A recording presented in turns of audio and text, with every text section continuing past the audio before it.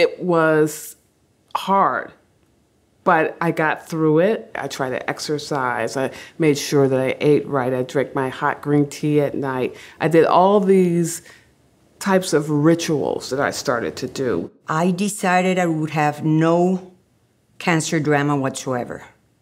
I tried to live my life as normal as possible. This sense of normalcy gave me a sense of security, and that sense of security gave me a sense of strength. I think for me, the strength was coming in, doing my research and educating myself.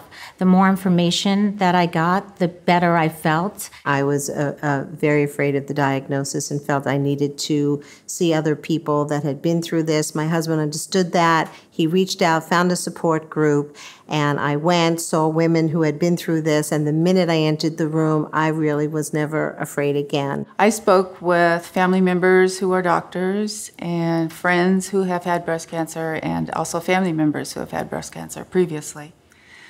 And that is the way I gained a lot of strength, that I learned a lot about the disease, and I knew that I wasn't going to die. I had this friend who introduced me to yoga, and that helped enormously. And also my husband was always there for me and always picked me up when things got bad.